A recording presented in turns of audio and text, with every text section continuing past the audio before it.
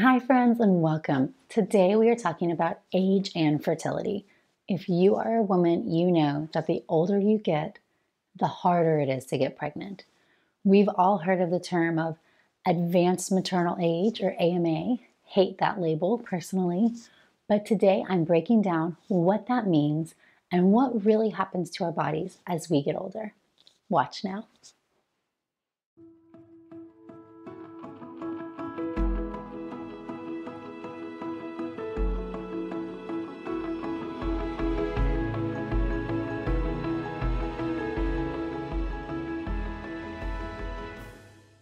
Hi friends, today I'm talking about age and fertility. I want you to know what happens as we get older, and I am diving into that today. The truth is that women who are over 35 are called advanced maternal age, and I hate that label. I mean, who would like that?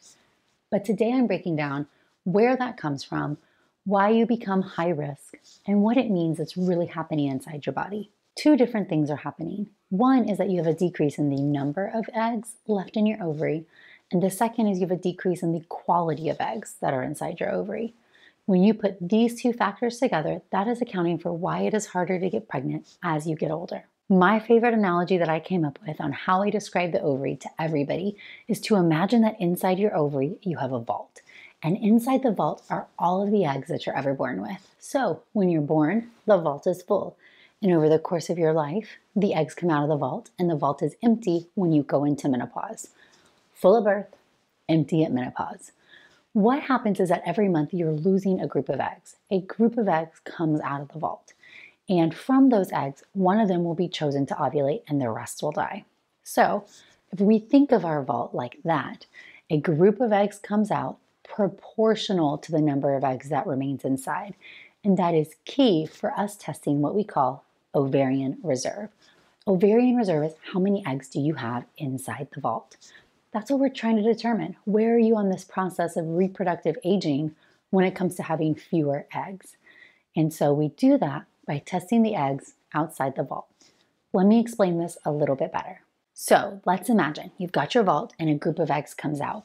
When you're young, so when you're less than 30, you have a lot of eggs. I'm going to use the number 20 for simplicity. 20 eggs come out of the vault. Now, you can't see eggs, they're microscopic, but eggs grow inside a fluid-filled structure called a follicle, and you can see a follicle on ultrasound. So each egg grows inside a follicle, so 20 follicles or 20 eggs come out of the vault. Fertility doctors, we love to use egg and follicle interchangeably, but the brain will then send out FSH or follicle stimulating hormone. FSH is a well-named hormone. So what happens is your group of follicles, each follicle carrying an egg, comes out of the vault. The brain sends out FSH. FSH then stimulates one follicle to grow. As that follicle grows, the egg matures, makes estrogen, ovulates, rest of the eggs die, and then next month you have a new group come out. Well, this is really important to grasp because the size of the eggs that come out of the vault, meaning the number, that number corresponds to how many are left inside. So if you're less than 30 and you have 20 eggs come out of the vault, when you're about to go into menopause, you'll have closer to 2 or 3 eggs come out of the vault. And because I can't see in the vault is steel walled, I can check the eggs outside the vault as a surrogate marker for how many are inside. Meaning the more eggs outside, the more eggs inside, the fewer eggs outside, the fewer eggs inside. And this is measuring your ovarian reserve. So there's two ways that we check ovarian reserve. We check it with counting, so on ultrasound, this is called an antral follicle count or an AFC, and the other way is by checking a blood test called AMH, which stands for Antimullerian hormone. Both of these values, the more, the merrier, lower eggs. So for the antral follicle count, it's just as it sounds. We do a vaginal ultrasound and we count the small follicles that are outside the vault. That number is corresponding to a number, and that's either going to be average, above average, below average, or critically low for your age. Same thing with AMH. So AMH, Antimullerian hormone, is made from the cells that surround all of the eggs outside the vault. So the more eggs, higher the AMH. Fewer eggs, lower the AMH. And this AMH test is helping us understand, just like the antral follicle count, which category are you in? So if you imagine you have your full vault and then you have your empty vault, here's the key. Every woman is born with a different starting number, and every woman has a different rate of decline. So some women are running out faster and some have longer to go. We don't know where you are. And when we take a one-time snapshot, I don't have all the other variables. I don't know the slope of the line. So it's really only giving me information about your fertility right now, meaning it could be high, but you could have been born with a really high number of eggs and they could be running out rapidly.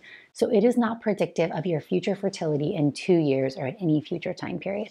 It is an evaluation of your ovarian reserve at this current moment. So for women, you're born with all the eggs you're ever going to have. You have more eggs today than you're going to have in the future because you are constantly running out of eggs as you go along through your life.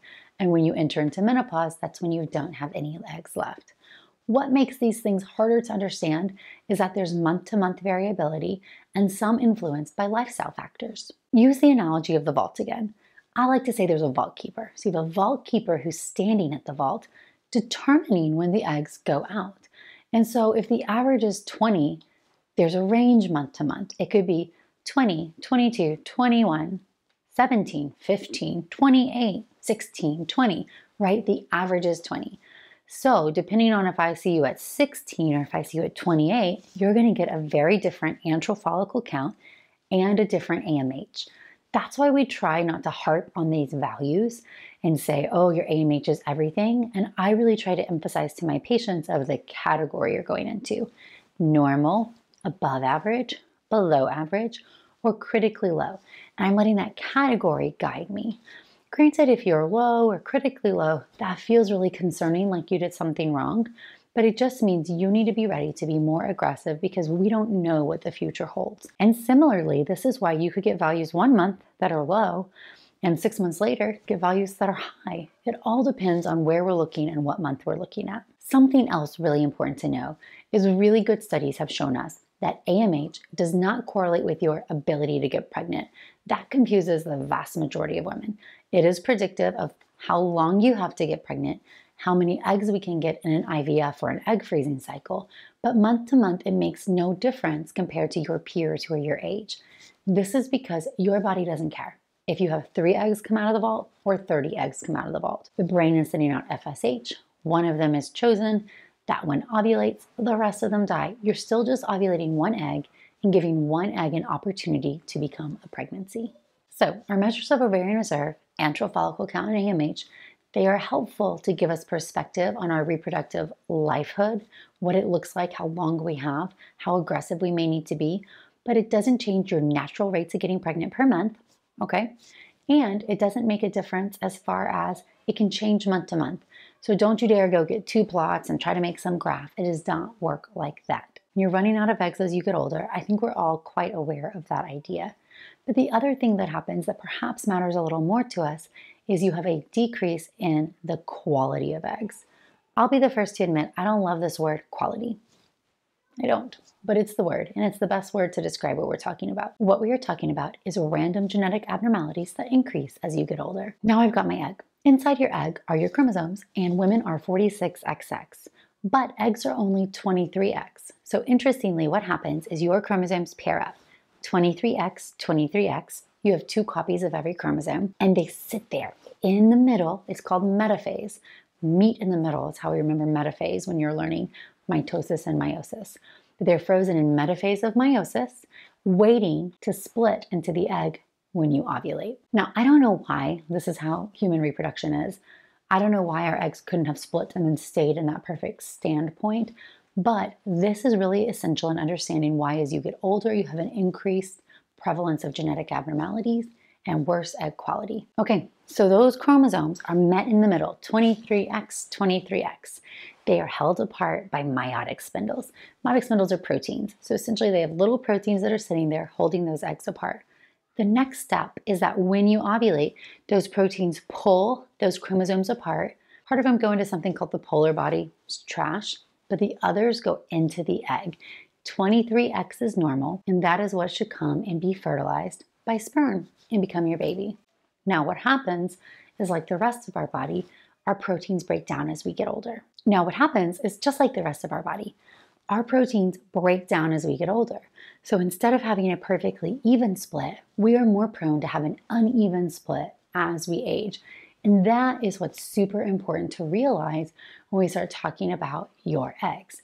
Because if you're 20, your chromosomes have been sitting there for 20 years, your proteins have been there for 20 years, and they're very strong, just like everything if you're 20. So your odds of splitting into a normal egg is very high. And when you're 40 and your chromosomes have been sitting here for 40 years, your odds of splitting into a normal egg are very low. Now, there's some misnomers here and some things that are important to talk about. One is that a lot of the chromosome abnormalities are not compatible with life. They are actually things that cause miscarriage. That's why there's a higher chance of miscarriage as you get older, or chromosome abnormalities that don't even allow implantation. And that's why your pregnancy rates get lower as you get older. So between the age of 30 to 40, we see a decreased chance of getting pregnant per month and an increased chance of miscarrying if you do in fact get pregnant. Miscarriage rates for a woman who is 35 are around 20%. And miscarriage rates for a woman who's 40 are closer to 50%. Wow, that's heartbreaking to hear that. But those factors are why it's incredibly harder for the majority of women to get pregnant as you get older. So when we put some of this together, there was a great study done by Ann Steiner, and she was my mentor for all my fellowship research. Ann is an epidemiologist. She has a master's in public health. I have a master's of science in clinical research, by the way. One term that we use a lot when we start talking about epidemiology or the observation of populations is fecundability. Fecundability, it means the chance of getting pregnant per cycle. So per egg that you ovulate, what is your chance of getting pregnant per that egg? Most of my fellowship research was in a cohort of women. That means a group of women who Dr. Steiner investigated. These are women aged 30 and older who were trying to get pregnant, and it was called Time to Conceive. And taking data from almost 1,000 women, reproductive age, she was able to determine modern day fecundability rates. So the baseline, what we tend to think is the baseline rate of getting pregnant per cycle when you're under the age 30, is going to be around 20%. Okay, so that's not 100%. So not everybody gets pregnant on the first try. All right, about 20% of people do. And that's why you hear from most women when they first start trying to get pregnant, it's going to take you about 4 to 6 months to get pregnant. And that's because it's about 20% per try. Once you get outside of that, it starts to become statistically lower each month. So if I'm going to throw out some numbers to you, in this study, what we saw is that women who were aged 31 to 33 had a chance of getting pregnant per month around 18%. Women who were aged 34 to 37 had about an 11 to 12% chance of getting pregnant. Women who were aged 38 to 39 had a 5% chance of getting pregnant. And women who were 40 or older had a 3% chance. 3% per month is not zero, but it certainly is showing us that your odds of getting pregnant naturally is not very high. And the longer you take, the worse your egg quality is getting, and you're going to have fewer eggs. So these factors become really important to us. And part of this data is why once you're age 35 or older, we in the fertility community and doctors and OBGYNs recommend that women try no longer than 6 months before they start coming to us for an evaluation. And if you're 40, you should come to me first, because you don't have time to waste. So we often want to do an evaluation at the very beginning and make sure there's no obvious problems. Now, egg quality data always tends to strike people as pretty overwhelming, and these fecundability rates always feel very low. Remember that for any given woman, the chance of success is either 100% or 0%. And so these numbers are purely to gain us perspective. Even a 1% chance of success is not a 0%. So it can happen. But my question for you is, does it make sense for you to continue in that way? Is that in line with your goal? Is that going to achieve you the family that you dream? The other thing that I think is super important to talk about here is that egg quality is somewhat influenced by your lifestyle overall. We know this, although we don't understand how much exactly. I like to think the majority of it is your age, because even when you control for lifestyle factors, age predominates as the #1 predictive factor of your egg quality. But there's some component that's lifestyle driven. And so what we know, for example, is that if you smoke cigarettes, you're going to have more abnormal eggs. You're going to have a decrease in egg quality, you're going to have a decrease in egg number, and you're going to have an increased chance of miscarriage. So stop smoking. Other environmental toxins cause similar results. Smoking marijuana, drinking excess alcohol, endocrine disrupting chemicals, advanced glycolation end products. These factors may impair our natural fertility. So you want to start to avoid toxins, eat clean, avoid heavy animal products, avoid plastics and microwaving and different things like that. And there's also supplements that potentially can improve egg quality. How I like to explain this is, it's not that you're going to take a pill of CoQ10 and suddenly you're going to have more eggs. But if you can support these proteins, these meiotic spindles, by giving them nutrients they need, perhaps they can function better. And that may be why diets high in fruits and vegetables, antioxidants, and certain supplements help women get pregnant. The last thing I want to say is that none of this means that there is no hope. I think women are super smart and you deserve to be educated. And what that means to me is I want you to take this data and think about your own life. When is the ideal time to get pregnant? And when should you start considering intervening if you're not ready to get pregnant? Typically, it looks like the ideal age is around 32 to 33. If you're not ready to get pregnant, then perhaps you should consider egg freezing or embryo freezing. That way you can get eggs and preserve your fertility for the future. That's around the age where you have the peak number of eggs and the peak egg quality for the majority of women, but not for every woman. I do have some women who are already in diminished ovarian reserve or have low egg counts at that age. And I have young women who have poor egg quality that has nothing to do with them. It's something about how they were born or how their eggs were developed. You should control what you can. And that's what I always try to empower my patients with. You can't control everything, but you might as well control what you can. If you would like a video on improving natural fertility, let me know down below. That way I can get to it. Guys, thank you so much for your support. This is still a brand new channel. I'm still trying to learn my ways, and I'd love to hear what you want to know. Please subscribe. Please leave feedback and comments. Please feel free to follow me on Instagram at Natalie Crawford MD. And I have lots of topics over on the As a Woman podcast that you can listen to for more in-depth learning. Thank you guys.